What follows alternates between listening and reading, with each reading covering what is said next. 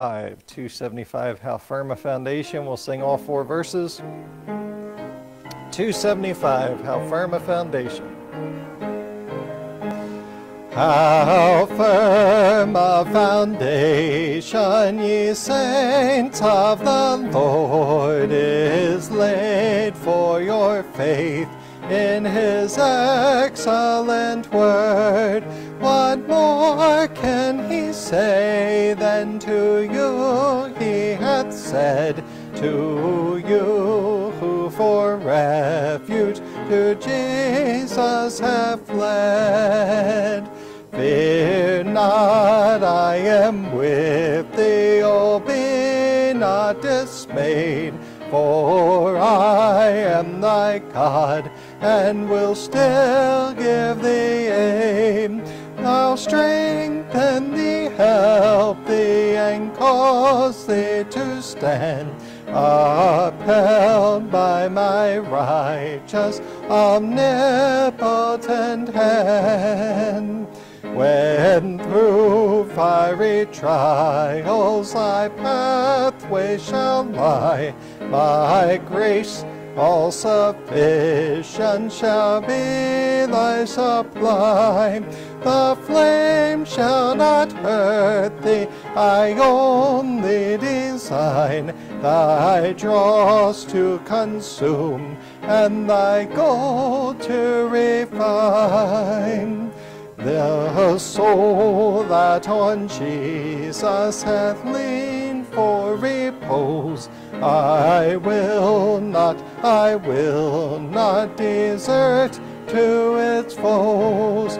That soul, though all hell should endeavor to shake, I'll never, no never, no never forsake.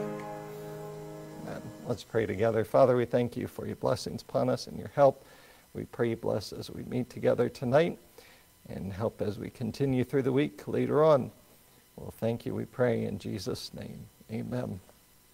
Turn to hymn number 496, if you would, please. 496, He Hideth My Soul. 496, all four verses. He hideth my soul in the cleft of the rock, shadows a dry, thirsty land. A wonderful Savior is Jesus my Lord, a wonderful Savior to me. He hideth my soul in the cleft of the rock, where rivers of pleasure I see. He hideth my soul in the cleft of the rock, that shadows a dry, thirsty land. He hideth my life in the depths of his love, and covers me there with his hand. And covers me there with his hand. A wonderful Savior is Jesus my Lord, he taketh my burden away. He holdeth me up, and I shall not be moved. He giveth me strength as my day. He hideth my soul in the cleft of the rock, that shadows a dry, thirsty land. He hideth my life in the depths of his love, and covers me there with his hand. And covers me there with his hand. With numberless blessings each moment he crowns, and filled with his fullness divine. I sing in my rapture, oh glory to God, for such a Redeemer as mine.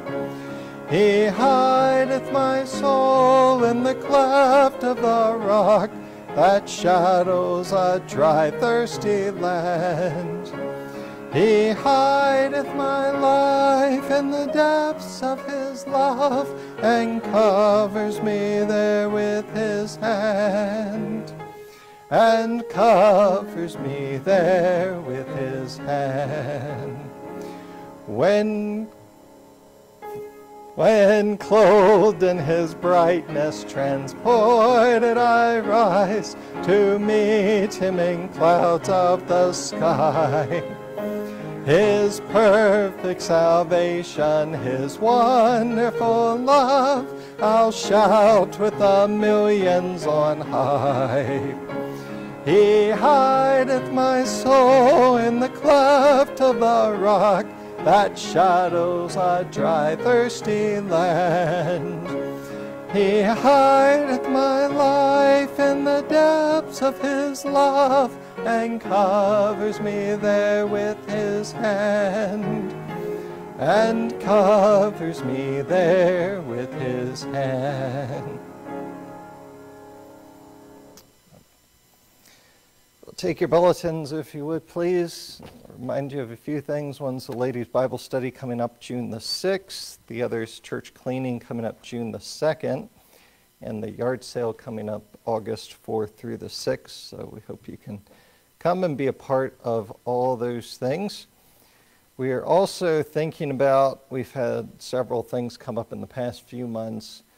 And I've talked about the devil fighting, things like that. One of those things has been really with the missionaries, and one is we had one that asked us to stop supporting them for their reasons, and then we had another one that I was hoping, I try to give people some leeway, but basically it's just misappropriating funds, and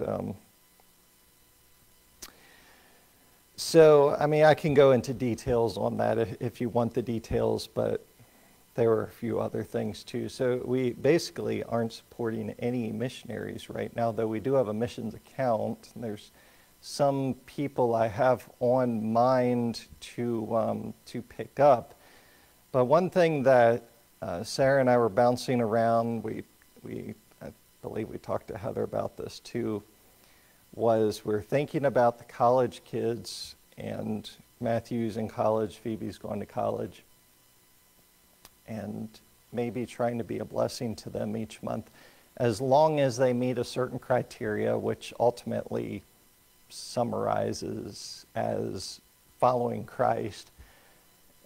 We always have to leave that open, that caveat. As long as you're following the Lord, will help you.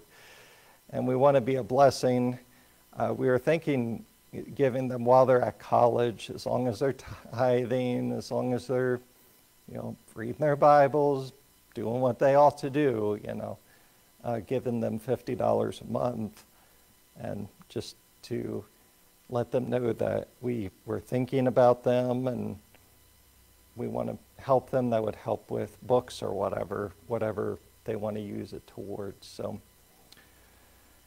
let me know if you have any thoughts on that, or if you have any hesitations on it. But we would keep an eye on it. We keep an eye on Phoebe and Matthew, and Matthew's doing very well this semester, so we're thankful for that. Phoebe's not even at college yet, so we can't say anything about her.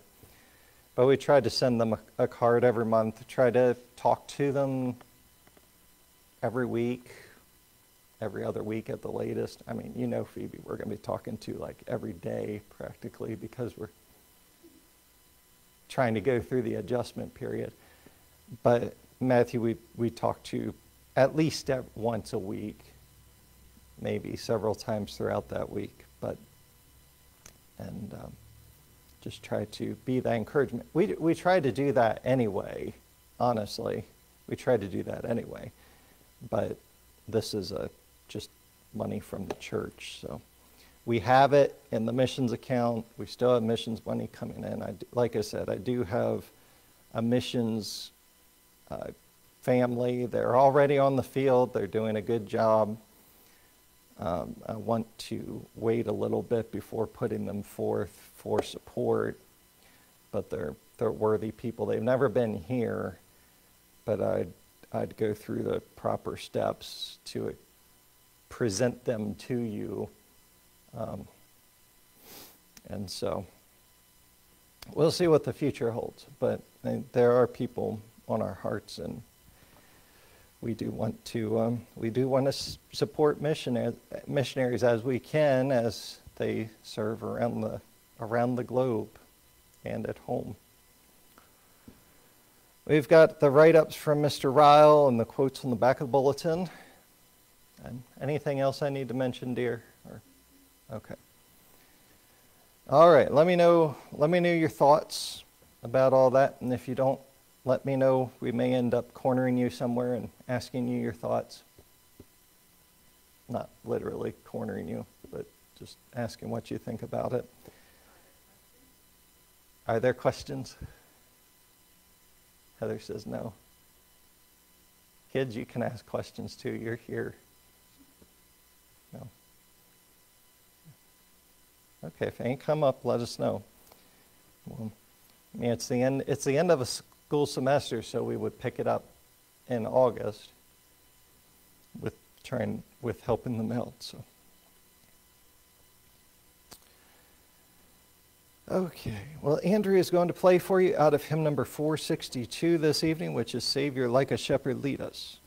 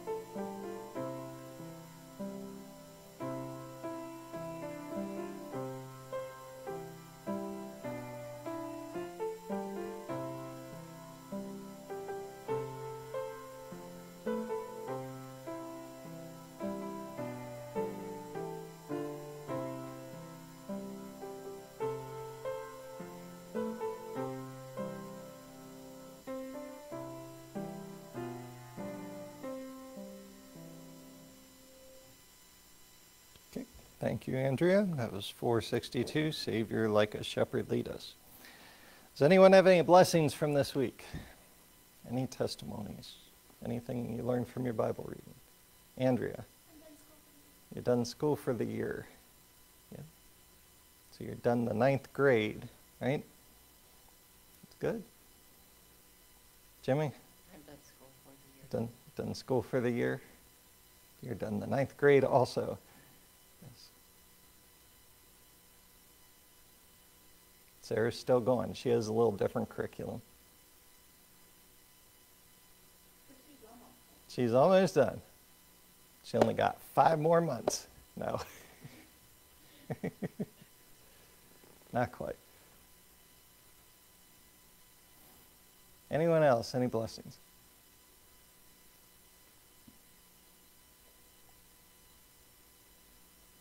Well, school has gone well this week. We're thankful for that.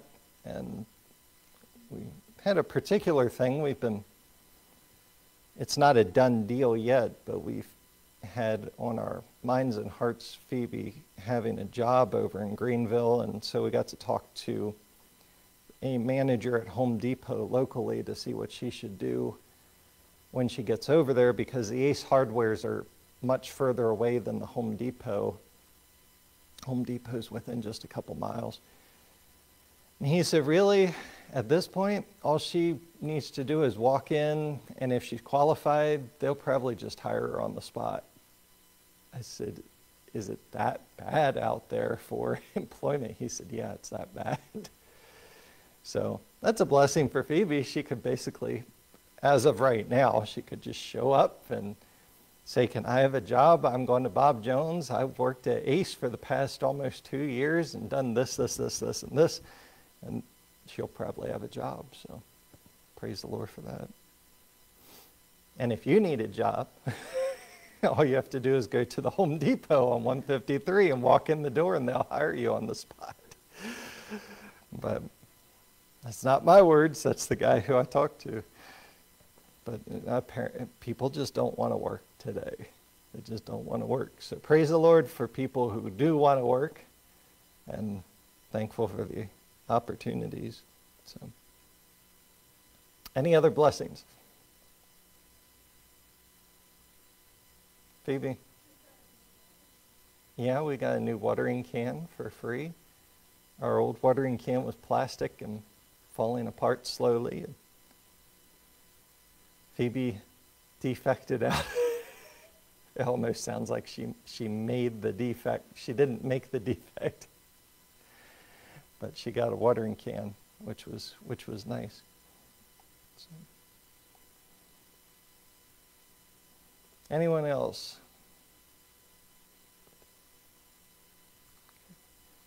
Look at Mark chapter 1, if you would please. We will be in Galatians chapter 5. Mark chapter 1. And I brought this out last year probably, but you have Jesus beginning his ministry, and it says that in verse 21 that on the Sabbath day he entered into the synagogue and taught, and they were astonished at his doctrine, for he taught them as one that had authority and not as the scribes. So you imagine the day that Jesus came into, one where the so-called preachers did not preach with authority. They hemmed and hawed and gave what-ifs and opinions and feelings. And so Jesus, it says he taught as one that had authority. He said, thus saith the Lord. This is what the Bible says, in other words. And there was in their synagogue a man with an unclean spirit. A man with an unclean spirit. So you get the idea in the synagogue too, which is a type, a picture, not a solid type. This isn't a parable or anything like that. But it was a congregation, an assembly, similar to what we have as churches today. Imagine that someone that's possessed with the devil could be comfortable in quote-unquote church. And in our day, you imagine people would be the same. And when Jesus started to teach with authority and truth, he cried out. He couldn't handle it. And of course, the Lord cast the devil out of the man. But then you have in verse number 27, the people are amazed and they say to themselves, what thing is this? What new doctrine is this? For with authority commandeth he even the unclean spirits, and they do obey him. It's sad that in that day, just the clean, pure, straightforward teaching of the Word of God was seen as some new doctrine, some new thing. So corrupt and convoluted was the truth in that day. And so it is in our day. People say, I never heard that before. And part of the reason is because people don't teach the Bible properly. They don't teach the truth. You can go into various communities and find so-called Christians and even people that say they love the Bible, but they don't interpret it properly. You got just three sad things there, and you can see how it compares to today.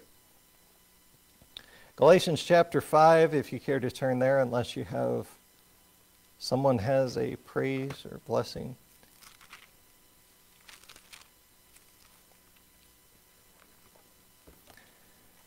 Well, Galatians chapter 5, we're going to move on to the next fruit of the Spirit.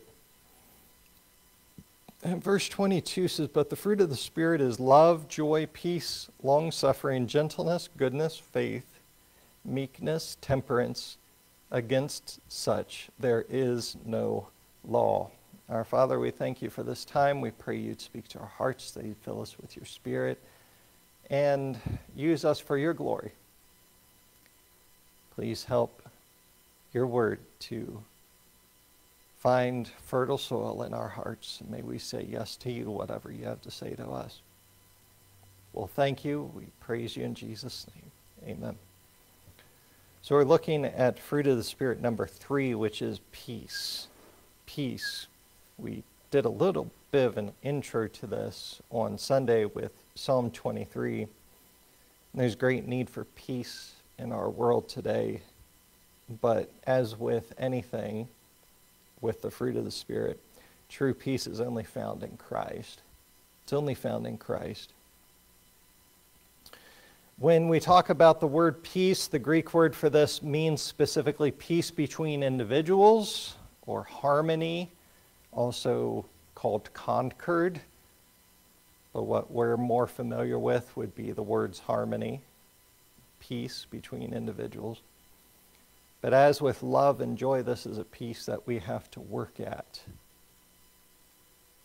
We have to work at. There's people in the world that think that they naturally have love, they naturally have the fruit of the Spirit, and that's not true at all.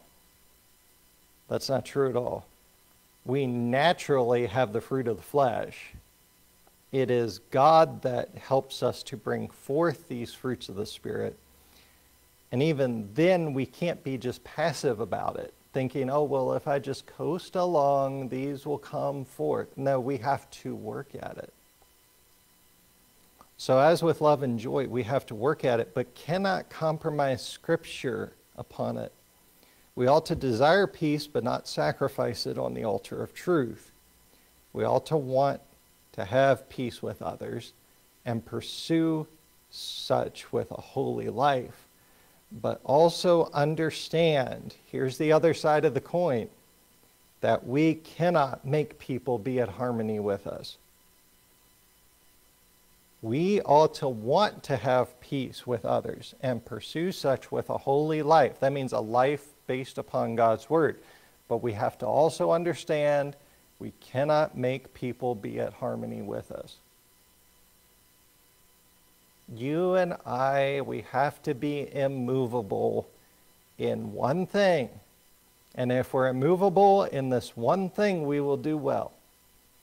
And that is our love and obedience to God's word. Right? Our love and obedience to God's word. So we're going to look at probably about 3 different things with peace. We're just going to look at the first one this evening. The first one is that this is generally not possible with the world. Now I say generally because it is at times. But Jesus taught us it is generally not possible to have this sort of peace with the world. We should work and hope to live in peace with everyone, including the world, but Scripture is clear that the world will not want to do so, as they do not believe God's word. That's why the people out there, let's talk about abortion a second, because abortion's a big ticket item right now because of Roe versus Wade either being overturned or about to be overturned apparently. And people all in an uproar. Can you imagine? Can you imagine the people in this world that are in an uproar over saving the lives of babies? But they are. I've heard our president speak about it. I've seen various mayors and congressmen and senators. I don't even follow the news like that, but it shows up and you watch these people say, we want to be able to protect women's rights. They see abortion as a women's rights issue, which is insanity. What about the little innocent babies' rights? What about their rights? They can't protect themselves. What about their rights? They never asked to come into this world. God allowed them to come into this world. They never asked to be killed. What about their rights? So it's convenient for the world to look and say that clump of cells that we call an embryo or a fetus, that clump of cells that has usually a functioning, beating heart, that clump of cells is not life. That's what the world says. But woe be to you if you kick a pregnant dog or cat and they lose their puppies or kittens, because you just caused them to lose life. That makes total sense, doesn't it? No, it's insanity. Life is life. We understand that. The Bible teaches that. But we stand upon the foundation of God's Word, which is why we're against abortion, murder of any kind. The world stands upon the flavor of the week. The world stands upon what it feels like standing upon, what's convenient for them. Okay? The world does not care about the Bible. We do. So there's a division there, and that causes conflict. So as there is conflict, there can be no peace. Do we want peace? Sure. But we love Christ more. The world's foundations vary with thoughts and opinions. This is why a local church must have Jesus Christ as its foundation, or else it will be varied and confused, right? And we see much of that today. The church in Corinth is a prime example of one of those churches that's varied and confused. We must have unity around Christ, or we will not have unity at all. So look, if you will, at Matthew chapter 10. We'll look at the first thing, which is that Christ did not come to earth to bring peace. There's many people, they would gasp at this, but Jesus is very clear on it. Because people want the hippie Jesus, the Jesus that, peace at any cost. No, it's not peace at any cost. It's not peace at any cost. And Jesus is not the hippie Jesus. Jesus is the creator of the universe. He is the Word made flesh. He is the one who is the I am, the Alpha and Omega. He is the beginning of our faith and the end thereof. The Bible says he did not come to earth to bring peace. Matthew chapter 10, verse 34. Think not that I am come to send peace on earth. I came not to send peace, but a sword. In other words, he knew exactly what he was doing by coming to earth. He knew exactly what he was doing by preaching what he preached. He knew exactly what he was doing when he started his ministry, when he went to the cross, when he rose from the dead, when he commissioned his church. He knew exactly what he was doing. And part of that was causing division. Causing division. He says in verse 35, "For I am come to set a man at variance against his father." The word variance means to cleave in two. To cleave in two. You have the opposite of that where it says man and woman who are married, they shall be as one flesh. They are one. What man hath joined together, let no man divide asunder. Here, variance, cleave in two. Why? Because of Jesus. He says the daughter against her mother, and the daughter-in-law against her mother-in-law. You have this spoken of similarly in Luke 12, 51 through 53. And you look at this and say, how terrible. And yes, it is terrible whenever you have to look at your very family member and say, you don't love Christ. We're having problems because you don't love Christ.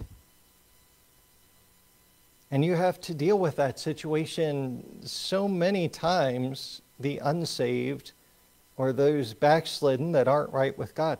They cause a division because they don't want to follow the Bible. Even more so with the unsaved, they hate the Bible. They hate God's Word. How dare God tell me what to do? I want to do what I want to do. I should be able to do whatever I want to do. That's what the world says. But Jesus says, and a man's foes shall be they of his own household.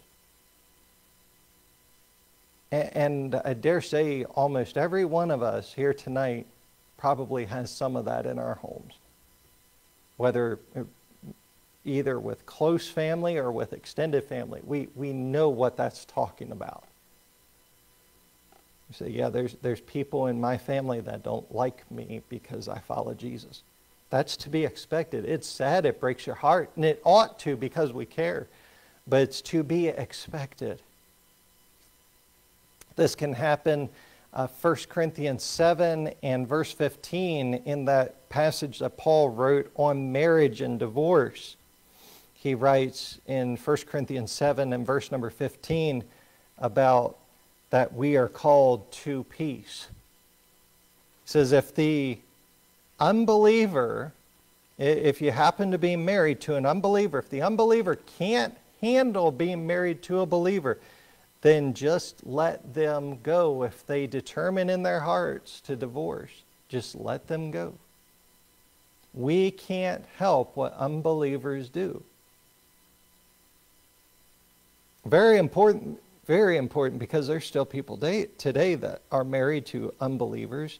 Some people, they get married before they get saved and marry unbelievers, unbelievers marrying unbelievers. Then one of them gets saved. Sometimes both of them do. But yeah, the Bible deals with that situation in 1 Corinthians chapter 7. But yeah, it's sad, it tears at our hearts. But we see the truth of it here. Christ didn't come to bring peace, but a sword. He came to set a man at variance with his family. And secondly, under that, he expects his disciples, he expects us to hold fast to him. Not to say, oh, mom and dad's mad. Oh, brother, sister's mad. Oh, this person's mad. I'm going to do what this person wants me to do because they're my family. No, we need to love Jesus more and do what God wants us to do. Because he died for us. He saved us. And that's what he says here in verse 37. He that loveth father or mother more than me is not worthy of me. And have we not studied in Luke where he says similar things? He that loveth father or mother more than me is not worthy of me. In Luke he says, he that hateth not his father or mother, and goes on in his own life also cannot be my disciple. He's not talking about hating people there, of course. He's talking about priorities.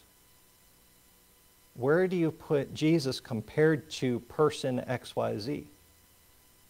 Is Jesus your top priority? Is Jesus above all? Is Jesus preeminent?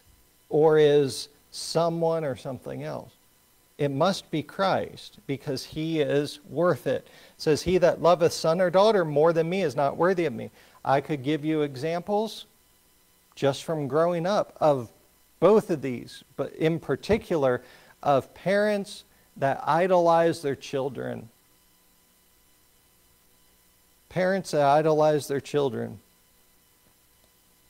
And because they idolize their children, they forsake Christ. They compromise Scripture. What they used to do in following Christ, they don't do anymore. Jesus says we have to keep him as a priority. We have to love him above all. He says in verse 38, he that taketh not his cross and followeth after me is not worthy of me. He that taketh not his cross and followeth after me is not worthy of me. We have to understand the Christian walk is laying down our lives and taking up a cross and following Jesus, doing whatever he bids us to do. He'll never have us do anything in conflict with his word. Doing whatever he bids us to do for his glory. He that findeth his life shall lose it. He that loseth his life for my sake shall find it. And that's what it's talking about. Just dying to self. At the least, dying to self. At the most, actually giving up our lives for Christ if that's required of us. But at least dying to self and saying, Jesus, you have the preeminence in my life. Even if it causes a tear in my family or with my friends or with whatever, I need to follow you because you are my Savior. You are my Lord and Master. He's worth it. If we say we are Christ's disciples, we must understand the cost of being such. And Luke chapter, the passage in Luke talks about discipleship, covers that too. We will lose certain things and people from our lives. It will happen. But on the other hand, we will gain Christ. We will lose our ambitions, but we'll gain God's blessing. There is nothing better than making Christ to be preeminent. There is nothing better than following Christ with our lives. It's not easy. It's not easy. We're told right here that it's not. It's full of many sorrows at times. It is full of many joys too. Christ did not come to earth to bring peace. And number two, Christ did not tell us to have peace at any cost with the world. Now, he also didn't say, go and attack the world, go and fight with the world. There's plenty of people that think he is somewhere lost in the pages of Scripture. He did say to do that. No, Jesus never says to do that. But he did not tell us to have peace at any cost with the world. Two godly men, one you're familiar with, J.C. Ryle said, never let us be guilty of sacrificing any portion of truth on the altar of peace. And Matthew Henry, the commentator, said similarly, peace is such a precious jewel that I would give anything for it but truth. I would give anything for it but truth. We all don't want peace. And when we can't have it, when we know that in order to have it, we have to compromise Scripture, it ought to hurt us. It ought to hurt us. But we still can't compromise Scripture. Two things under this. One, we're to work to live as peaceably as possible with everyone.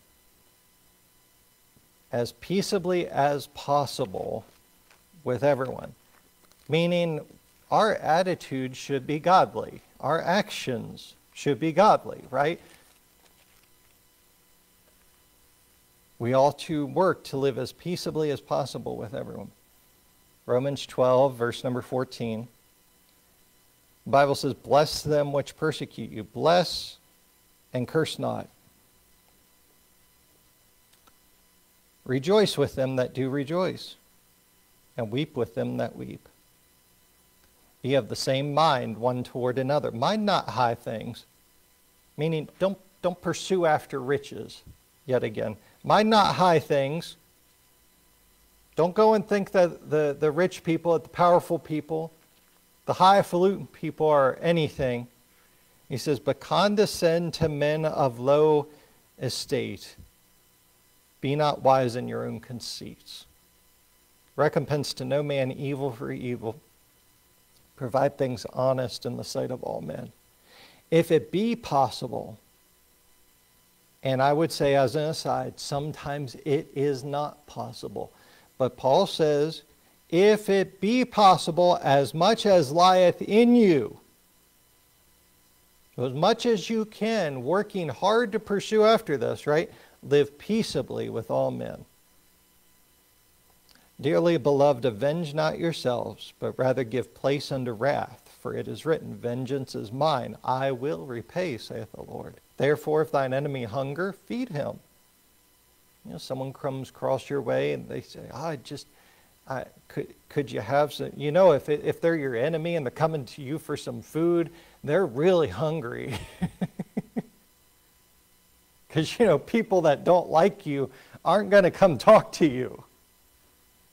If they ask food, they're really hungry. The Bible says, Feed them. If he thirsts, give him drink. For in so doing, thou shalt heap coals of fire on his head. That's not literally, that's figuratively. In other words, he's treated you poorly. He's backstabbed you to the community, and all you can do is be kind to him. People know. People see that, not just the two of you, but others see that. Paul says, be not overcome of evil, but overcome evil with good. Be not overcome of evil. You say, how can someone get overcome of evil? It's, as I've mentioned in previous weeks, the devil just comes at you and comes at you and comes at you and comes at you. And you know it's not the devil physically that does that. It's people, right? It's people. But you get weary in well-doing. We do get hurt. And there is the temptation, there is the chance for people to be overcome as a tide would wash over someone, right? Think of an avalanche. Someone gets caught up in. People get overcome by. There's people that happens to. They never recover from it for one reason or another. And the Bible says, be not overcome of evil. You say, how can I avoid that? Just have that thriving relationship with Jesus Christ. Be not overcome of evil. Even if you get knocked down for a little bit, you become as Elijah, you become as David, and your heart's just broken, you don't think you can continue on, but you keep following Christ, you'll get back up because God will make sure of it. Be not overcome of evil, but overcome evil with good. Overcome evil with good. So 3 things there. 1, we have to be forgiving instead of retaliating and seeking revenge. Very clear in there. We've talked about that. Work to live as peaceably as possible with everyone. Forgiving. If the world comes against us, people do things, we forgive. Forgive doesn't mean make them your best buddies. It doesn't mean stay around them. It simply means don't seek revenge against them.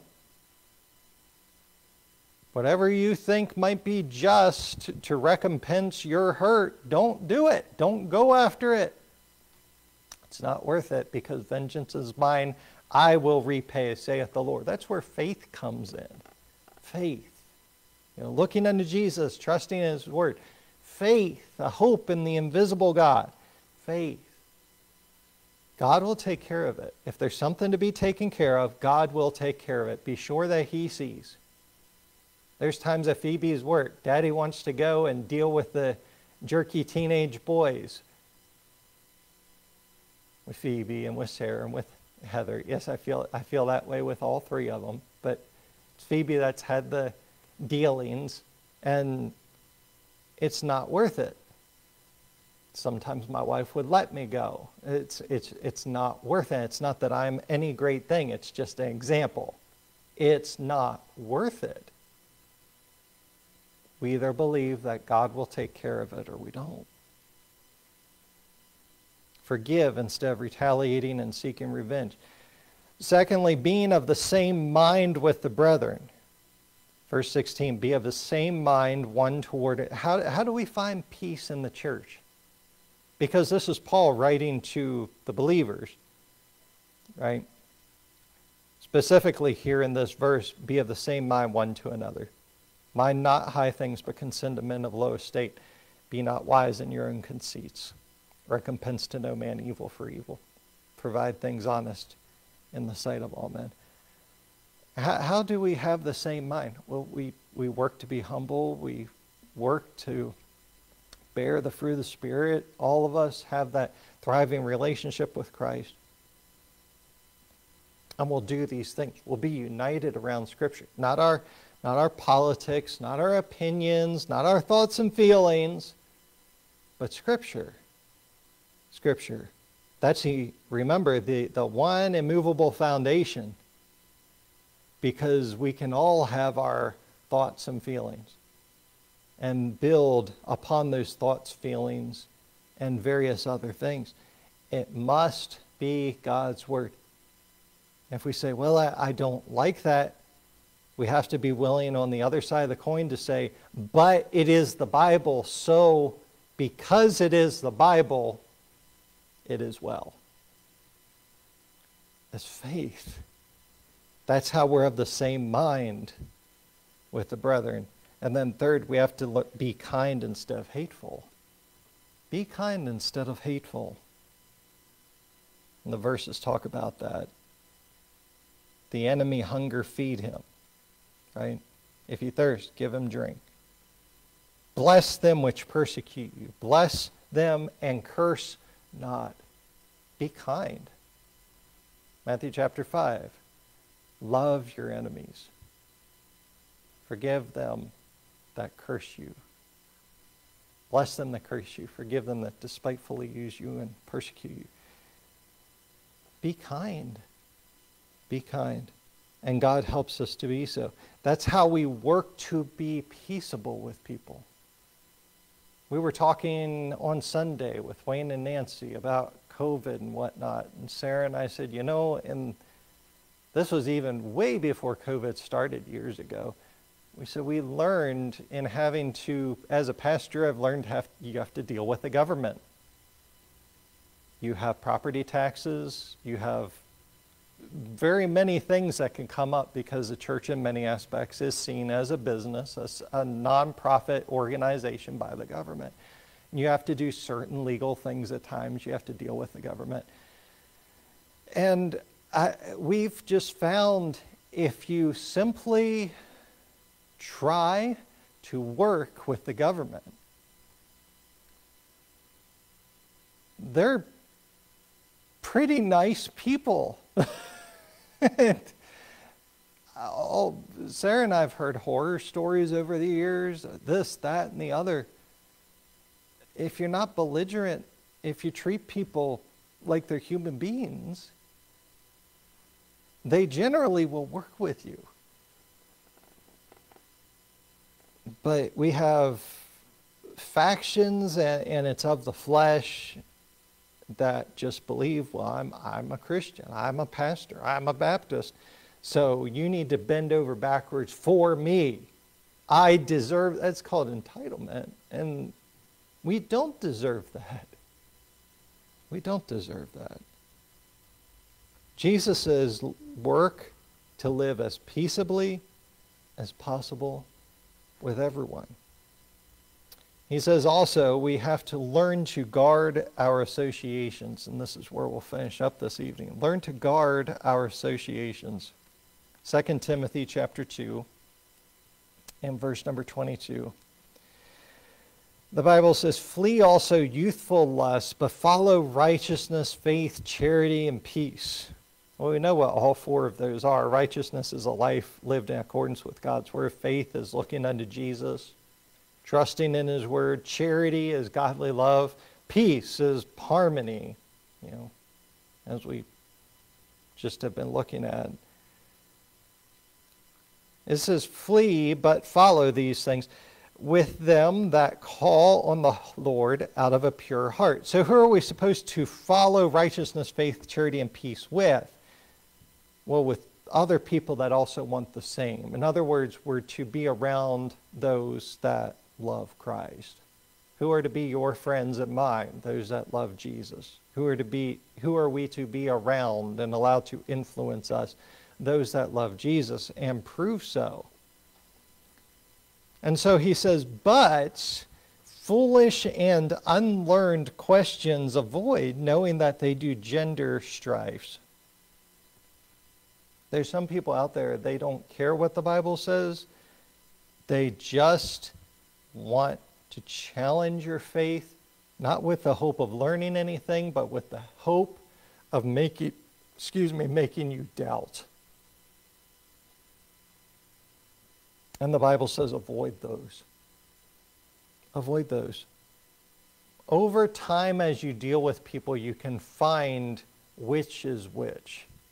People that love God's word will talk about it civilly, right? You can have a conversation, not a debate and an argument. It's rare, but they do exist. And then there's others, all they want you to do is come to their side. They don't care what you think. They don't care what the Bible even says. They just want you on their side. And there's plenty of people like that. They're the people we're to avoid because it just genders, it says strife. Strife. And it says, and the servant of the Lord must not strive. We find people like that. We're not to fight with them.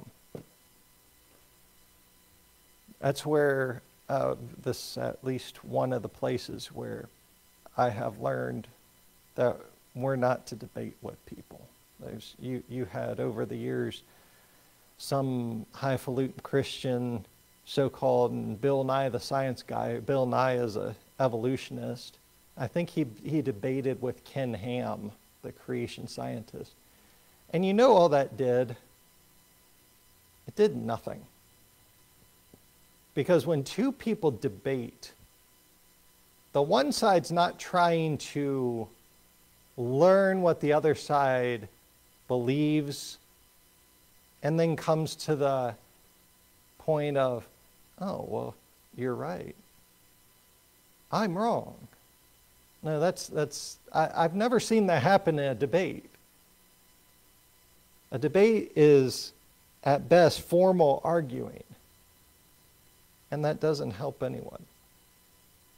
People either want to learn the truth or they don't. And if they don't want to know the truth, we have to learn to identify that, stop arguing with them, and walk away. Say, I'm not going to argue with you.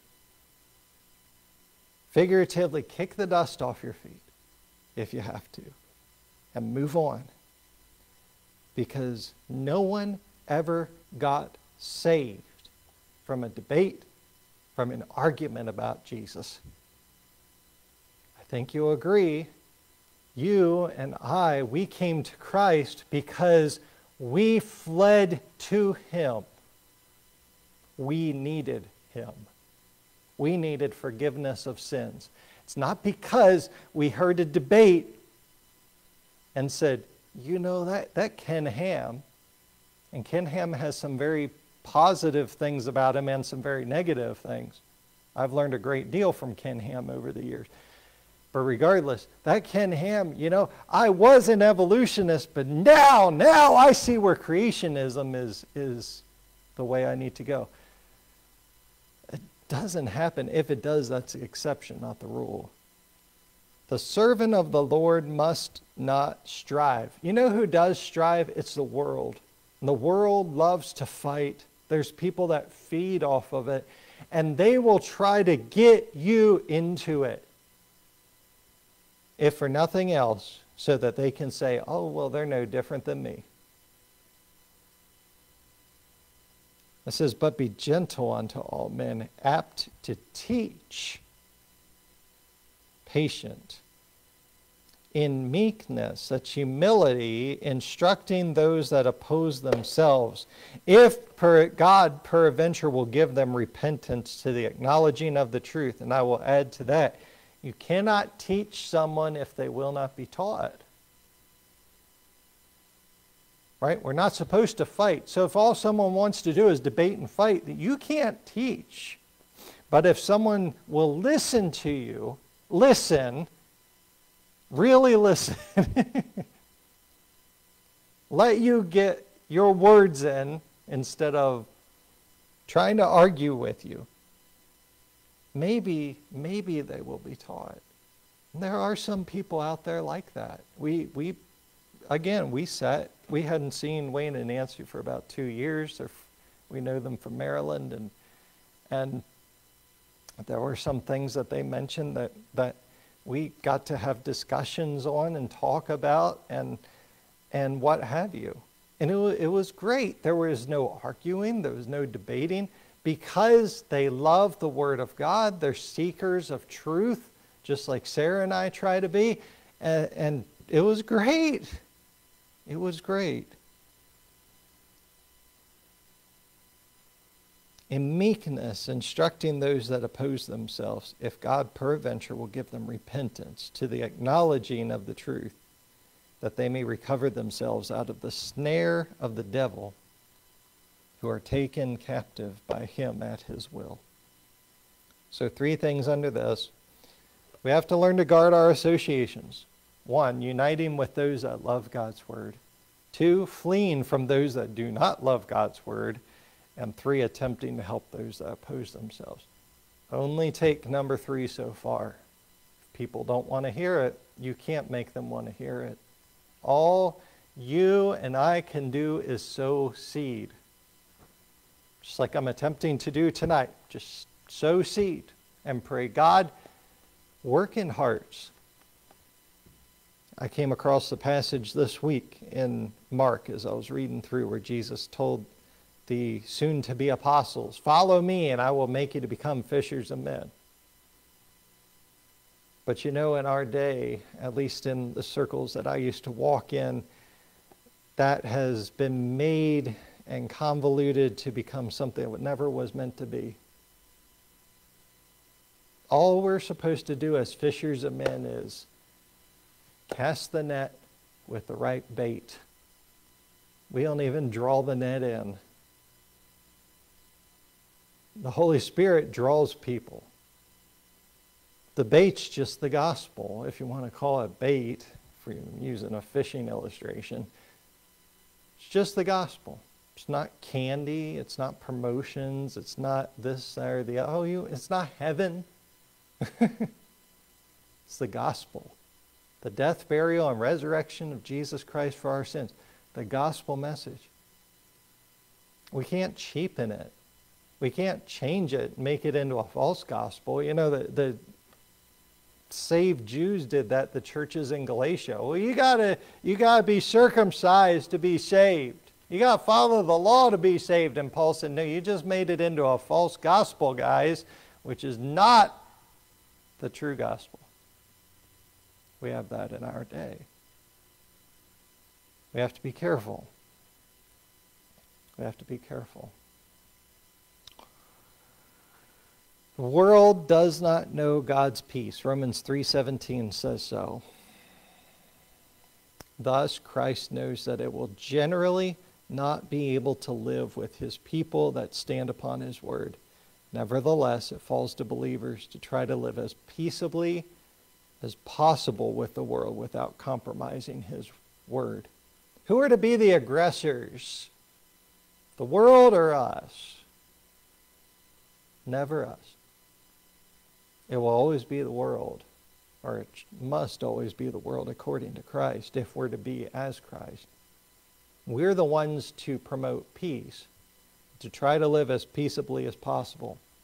But the world that cannot handle the Word of God, the world that despises sound truth, like babies that are in the womb are babies and deserve to live and not die.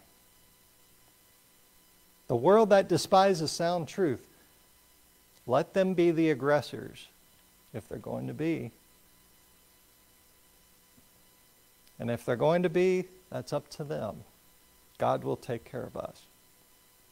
Father, we thank you for this time. We pray that you bless it, that you'd help us to learn these things and to apply them to our lives.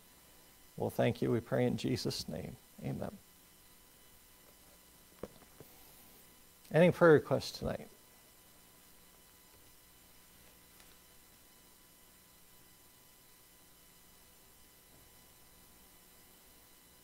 Pray for Phoebe as she's head to college in a few months.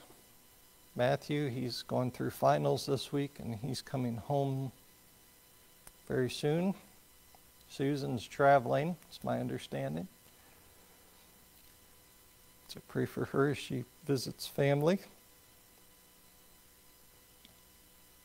Brother Carroll, I've not heard how his surgery went.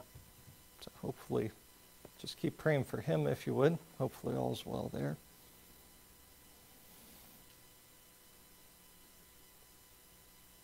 Any other prayer requests?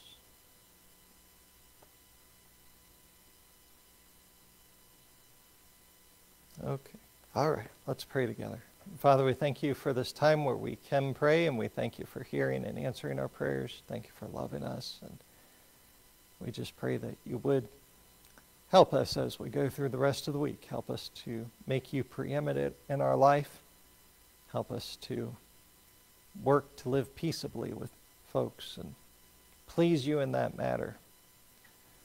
Lord, we just pray that you be with Phoebe. She's headed to Bob Jones here in August, that all would continue to fall into place. We thank you for the good news this week, and we just pray you continue to work. We see you constantly opening doors and shutting others, and we just thank you. We pray you'd help Matthew as he's doing finals this week and headed back home. We pray you keep him safe, and pray that his time off for the summer would be profitable. Pray you'd help Susan. She travels and sees family. We pray you keep her safe, and pray that all would go well there. Pray for Brother Carroll with his surgery. We hope it went well. We pray that you'd help him to heal, and thank you for godly individuals. Thank you that Wayne and Nancy could come this week. That was a blessing to us. It's always good to see them, and we just pray you'd help them to be safe as they travel.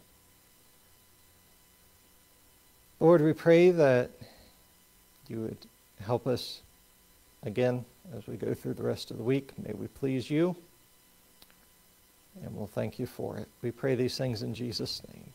Amen. I'll turn to 405 if you would, please. 405, my faith has found a resting place. We'll stand together and then we'll be dismissed. 405. My faith has found a resting place. Let's stand together. My faith has found a resting place, not in device or creed. I trust the ever-living one, his wounds for me shall plead. I need no other argument, I need no other plea. It is enough that Jesus died and that he died for me. God bless you for being here this evening. It was good to see each and every one of you. We hope to see you Sunday at 10 and 11 for service, if not before. If you do need anything, please let us know. We'll be praying for you. God bless you.